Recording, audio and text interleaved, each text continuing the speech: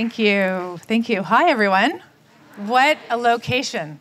I can't believe my back is to it the whole time. So please take lots of pictures so that I can see it later, how this looked. And I also just want to say thank you so much, Aviva.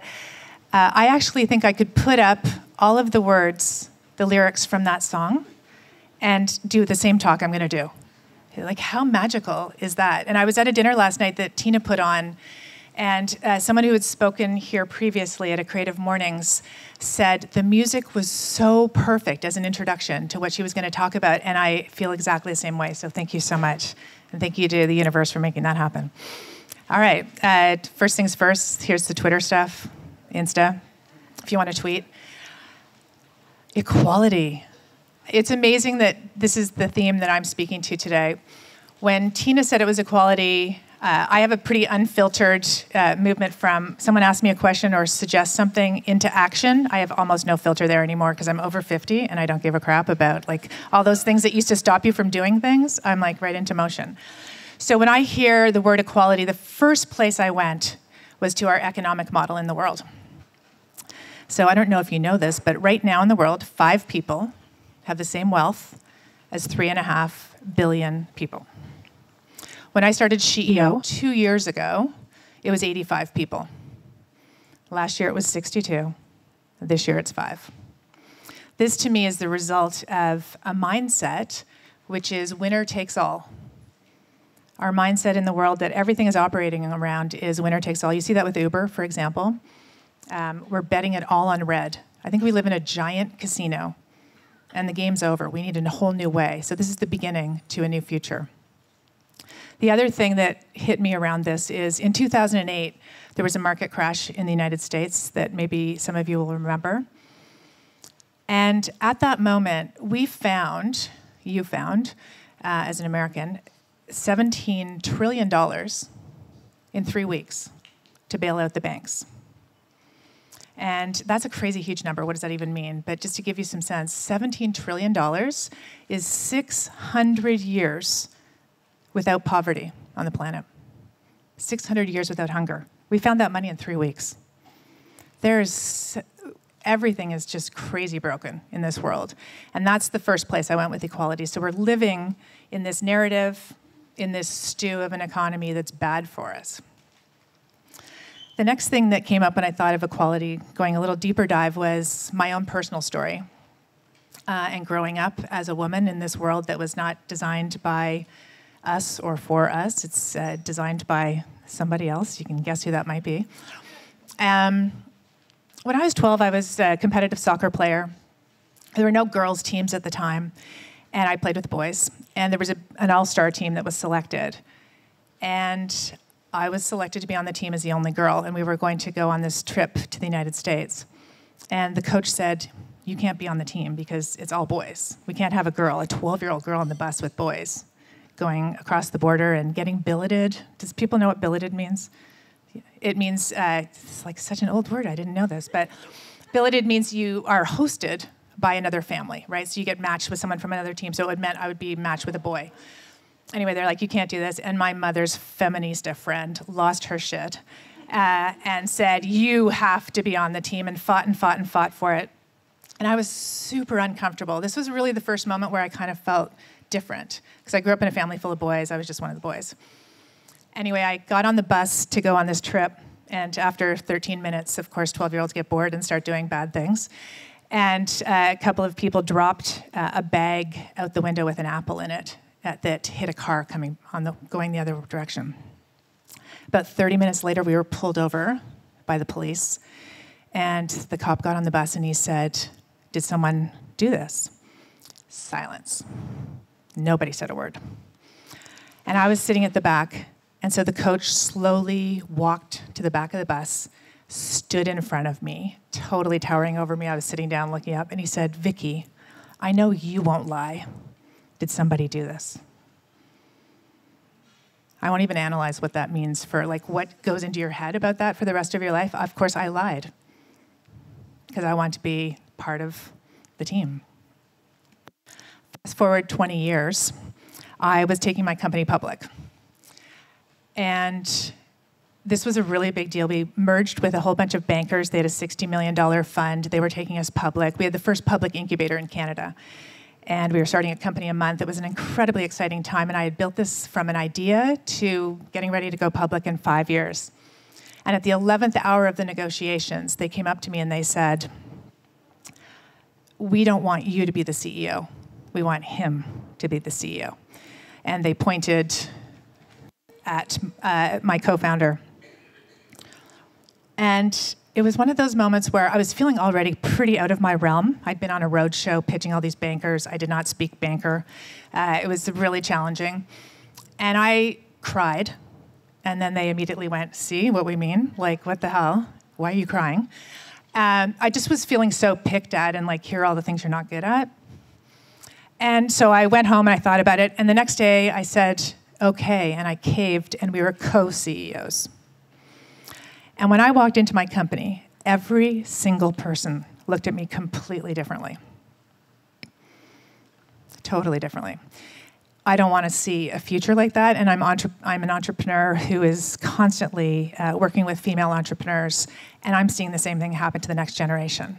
I think we're living in a world where everything is broken, everything. Like if you look around you, there's so many things that we need to change. But I also think, because I'm an entrepreneur, and what a great time to be alive. Downer's over now.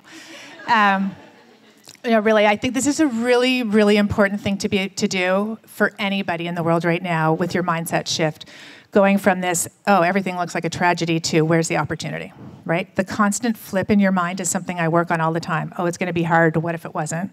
We don't have enough money. What if we did? So everything's broken. What a great time to be alive. So I think the message here really is we made all of this up, and we can change it. Everything around you is made up. Everything. And we weren't so good at version 1.0. We need to get to the next one.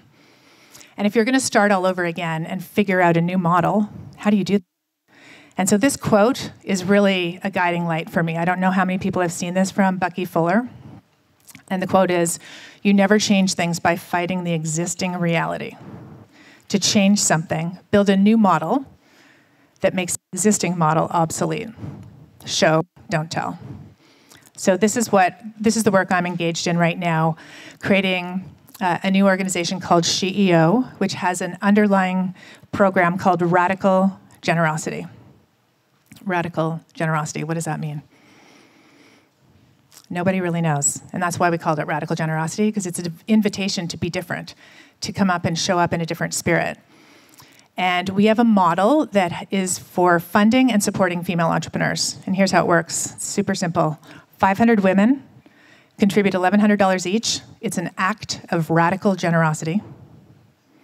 That money is pooled together in a fund, and then it's loaned out to 5 female entrepreneurs at 0% interest. They pay that money back over 5 years, and then it's loaned out again. We're building a $1 billion perpetual fund that we will pass on to our daughters and our granddaughters and our nieces and our great-granddaughters forever. We are on track to by 2026, which is 9 years from now. 1 million women around the world contributing capital. They don't get their money back. It's an act of radical generosity, and it's paid forward over and over. And the cool thing, if you're a female entrepreneur and you're like squirming in your seat excited about this, the other part of this, besides a 0% interest loan, is you actually get 500 women on your team. What do you need? So all of us show up. Every month you have an ask. Within 24 hours of that ask, entrepreneurs get exactly what they want. We come forward as your customers, as your supporters, as advisors, as mentors. This is the approach. So one thing that we do as part of this, and again, just think from the equality lens, every one of these messages is there's something underneath this. How do we do things differently? In a winner-takes-all model right now, you would take that $500,000 and have one winner, right? One person wins. We do that a bit differently. The 5 women who get selected come together for a weekend at a retreat, and I thought, how do you figure out the best way to allocate capital? Now we bet it all on red in our existing model. How would you do that differently? And so our model is 5 of you come together, get to know each other, you're with your coaches, you understand negotiating styles, and then on the final day we say, we're going to leave the room now, and it's over to you to divide up the money. And whatever you decide, we will be fine with. There's only 2 principles that are part of this. One is you can't give it all to one, and you can't divide it up evenly. Because what would 5 women who just became best friends do? Everyone take 100,000. I love you. It's the best. Let's just go home. Can't be that easy, right? How do you do that? And so every single time we do this, it's a different experiment. Guess what happens? Everybody gets money, yeah? Everybody gets money every single time. The first time that happened, I was kind of surprised, and now this is exactly what we do. We do not pick one child over another. Everyone has a way to be successful. They don't all get the same amount of money, but there's a process that they go through. It's really fascinating. It's going to make a good documentary. So I want to tell you just about 3 different stories in our network that I think fit, again, around this theme of equality. This is Barb, and she founded something called the Linker. This is a rethinking of the walker and the wheelchair. How cool does that look? It's like a giant adult tricycle with no pedals. The pedals are your feet. And this came to her from a problem statement or a question from her mom. Her mother said, "Over my dead body will I ever use one of those?" And she pointed at someone in a walker in the park. Because the first thing that happens when you lose mobility is you go down a level. You sit in a wheelchair now, or you're hunched over with a walker, and there's an immediate loss of dignity. People look down at you. It happens almost overnight when you lose mobility. 80% of people who have lost mobility get depressed. So she said, my first thing I have to figure out, and as designers in the room think this through, how do I keep people at eye height so we're still looking at each other this way? And then the second piece was, how can it be so cool that everybody wants one? So you're not other. Again, she calls this a vehicle for social change. This is one of the companies that was selected by 500 women this year in Canada. Another one of our companies that was selected out of San Francisco is called Callisto. And this is an app for people who get sexually abused. It's starting on campuses. Right now, if there's a sexual assault on campus, you go to the office of security.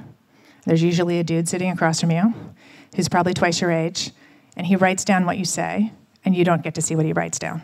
He interviews you. It's an awful situation. And then if it escalates to the next level, you get interviewed again. They do another version of that. You never get to see what the person's writing down. This app allows you to write down your own story in your own words and timestamp it. You can report it then or leave it for later, but it's a chance to put it in your own hands. And this is now on 9 campuses. It started on Stanford's campus. It just expanded to Canada, and they're rolling around the world. This is a young woman who had this situation herself, and she wanted to change it. These are some of the companies that we're selecting. The last one is Magnus Mode, and for people who are living on the autism spectrum, they have a hard time being independent. And Nadia, who created this company, when her brother was growing up, she wanted to help him, so she created all these card decks because he's autistic. And so it was pick up your toothbrush, put toothpaste on it. She walked through every single step for him and created these fun card decks. And as she talked about it to other people in the network, they said, this is really cool. You should create an app. So she built this app, and now she's got companies sponsoring every single element of this. So how to take public transportation, how to use an ATM, how to order a coffee. She's created a cool opportunity for people to use this and live more independently as a result. So those are some of the stories in SheEO that are emerging. And again, is how are you going to use your leadership to create change in the world? As incredible people in this audience who are writers, designers, the top communicators that we have around us, how can you help us to find new images and new narratives and new language? This is a really big challenge. If we're going to move to a new world, we really need to figure out how to change these images. This is Barbara Roberts. Can you imagine what kind of image you would get if you Googled entrepreneur in residence? What would show up? Yeah, pretty much. She's the entrepreneur in residence at Columbia University. She's in her late 60s or early 70s.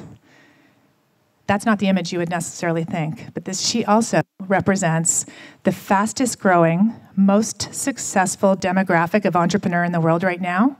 Women over 50, 10 million plus in revenue. Would we ever know that from reading magazines or seeing anything around us? That's the fastest growing demographic. That's Barb.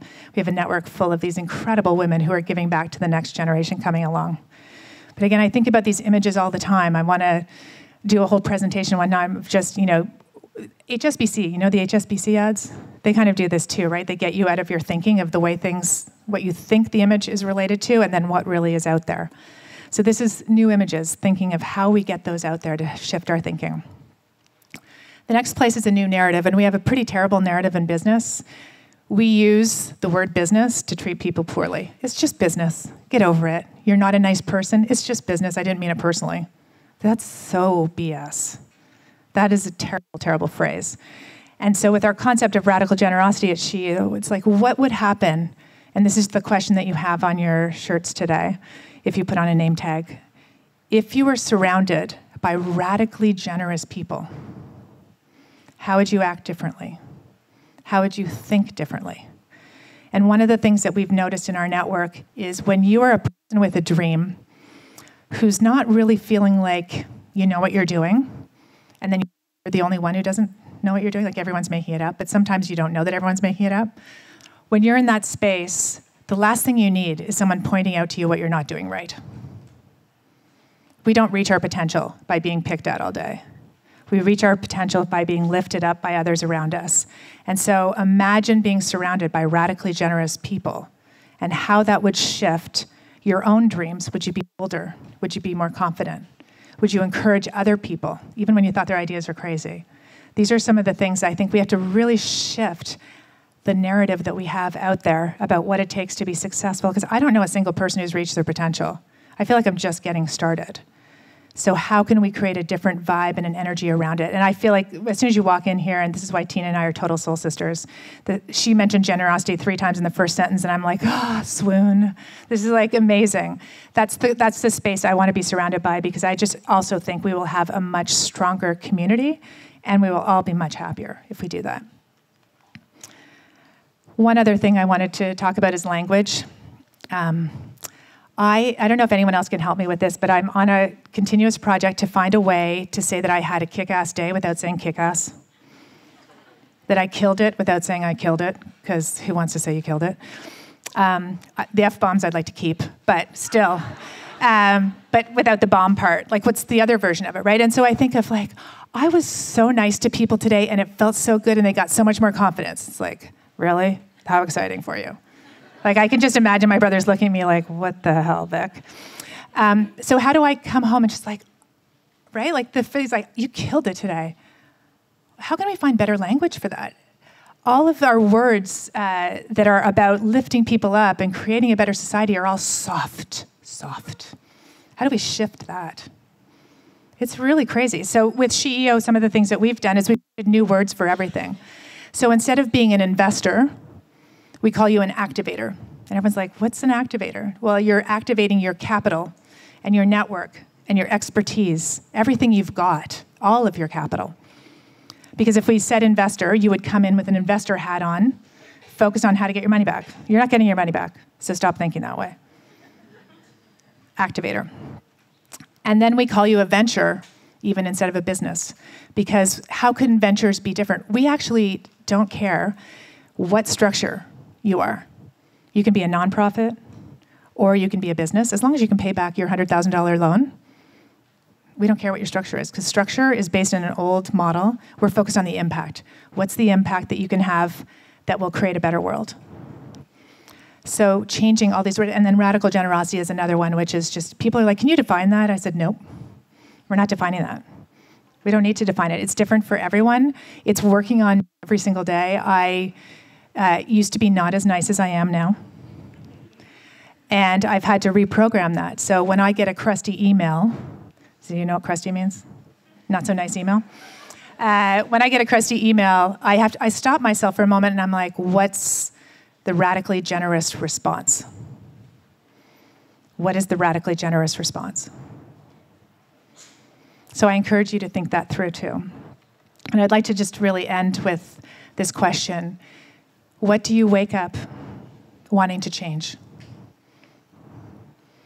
What do you wake up wanting to change? We so desperately need you. We need new ideas. We need your leadership out there to get us to a better world. Surround yourself with radically generous people and find your path forward. Thank you.